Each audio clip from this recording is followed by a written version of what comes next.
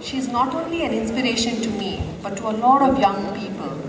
She's had a long, amazing journey right from Intel to being Forbes Asia 100 Most Powerful Women. To talk more about her journey, we have Lakshmi.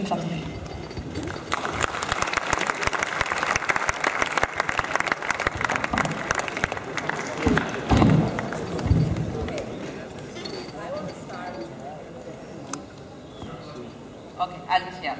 I want to start with a question. And you've been pretty good at shouting out. So what is the one thing that's necessary for success in this world? The one word. What is necessary for success?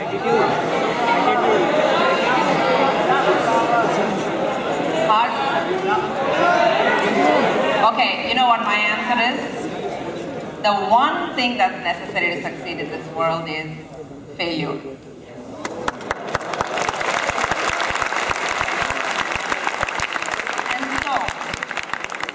I'm really here to talk to you about the 4 things that I believe are necessary to succeed. The previous one.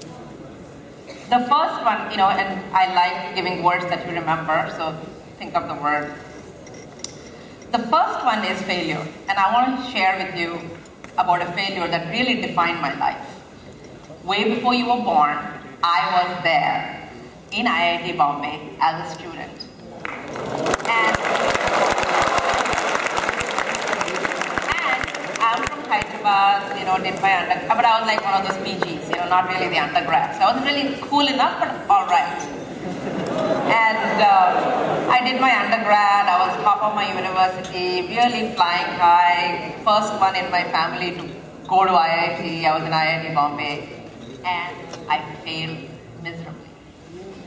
First term, a D. I've never tasted anything less than 95% in my life, and I got a D. And life ended as we know it, and I was miserable. And what is even worse was that I realized for the first time, I hated being a mathematician. It was like something I've decided a long time ago. I'm going to study math, I'm going to become a statistician or a mathematician, I'm going to do PhD. My whole life was designed for me, and I went there, and I hated it. I hated math. And here I am, 19 years old, well, like really old in that time, it felt like. I didn't know what I wanted to do. I hated math. So my dad came, and then he said that, I have never seen you this miserable in your life. You're always laughing, you're always fun, you're always crying, what's the matter? I said, I hate math. He said, quit it. And I couldn't believe it. Here I'm in my master's, and he says, quit it. And that was the biggest moment of my life where I realized that failure was okay. In fact, that gave me the opportunity to really think about what is it that I really wanted to be. And I went into MBA, not knowing what MBA was, but it's something other than mathematics, that's all I knew. And I went and I loved it. So that became my career. For the next 15 years, I've been in management. And so to me, that I am today defined by all the failures I had in my life. Not just that one, every one failure I had is what defines me. So that's the first thing. And the second one, A, is for really unbiased appraisal of yourself. What am I doing? You can't answer anybody, you have to answer yourself. So I worked at Intel for many years, so Andy Grove is my corporate father. And when I interviewed him once, I asked him, as a corporate CEO, what grade do you give yourself? And imagine, when I started at Intel, it was $1 billion quarter company. When I left Intel, it was a $30 billion company with 60,000 people. Under Andy's leadership, it grew to be one of the world's best companies. And he graded himself a B+. And I asked him why. And he said the true power of a CEO is the legacy, the business plan he leaves for the company for the next 20 years, not what he did in the 20 years that he was there. He felt he didn't do a good job of leaving a great business plan. That's why he gave himself a B+. That is the power of assessment.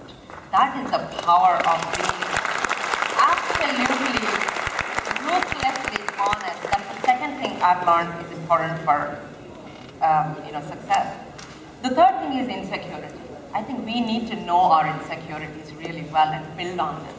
And for me, when I was about 7 years old, I was put on a stage like this and I hid under a table. I was petrified of standing in front of people.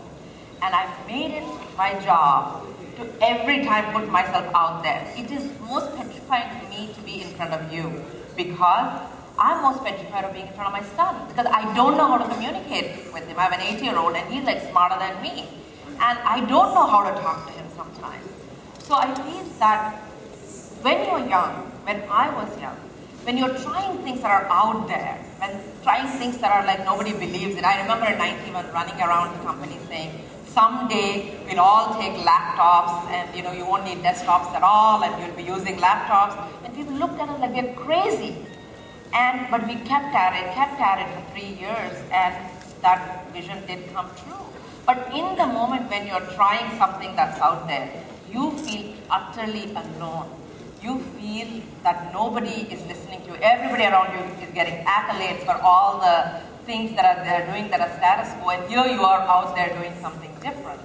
So I felt that I wanted to create something, which is Inc. now. I wanted it to be a platform for those who are out there, to let them know you're not out there, we are there for you. So that's really the purpose of Inc. and what we have created. And the last piece is hard, it's the most important thing is the relationships. You can get a degree, but you can learn if you have a relationship with what you're studying. You can have a job, but you can have a career if you have a relationship with what you're doing. And I feel that today, it's my father, my husband, my son, my Inc. family. These are my relationships on which I stand on. And it terrifies me sometimes. I should have joined Google when I knew it started. I should have joined Facebook. I should have made my millions. But I decided the legacy I'm going to leave for my son is my relationships. Because that's what you want at the end of the day is, I wonder what will happen to him if he wants to go to the college and the money is not there. What happens to him if he wants to get, go do this and the money is not there. But if the right relationships are there, everything will fall into place. So fair, being fair, that is what is the key to success for me. And what we are about at Inc. is that we live by one quote, and many of you who have ever heard me have heard me say this, is that life ought not to be measured by the number of breaths we take, but by the number of moments that take our breath away. So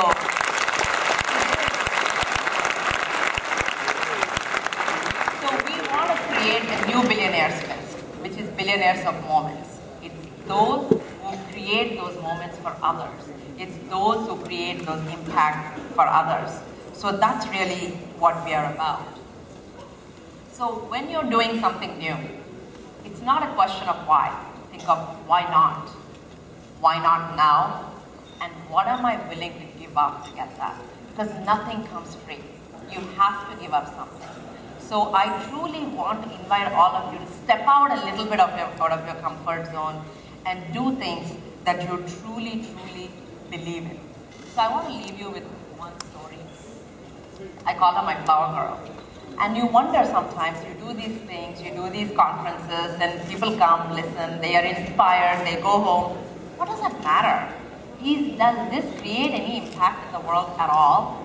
So in our first conference, we had Sunita Krishnan, who runs something called Prajwala, which rescues women out of prostitution and gives them a home. And she came and spoke. Her talk was so powerful. And I asked her at the end that, what is the one thing you wish you had? She said the problem with prostitution is not the prostitutes, not the pimps, it's us. Because we don't want them living among us. So when they come in our neighborhood, we don't want them living. She said we get shunted every few minutes out of wherever we live. So I wish we had a permanent home. Her talk was so powerful, people stood up in the audience and committed money to her. And what we realized is that people act out of impulse, but you need to work on it to make it happen. So for 6 months, we worked with everybody who committed, as well as Google, who gave the largest ever grant they gave to Sunita. 18 months from the time she stood on the stage, she had a permanent home on a 3-acre land with a school for the children, with an industry for the women and a home for the women.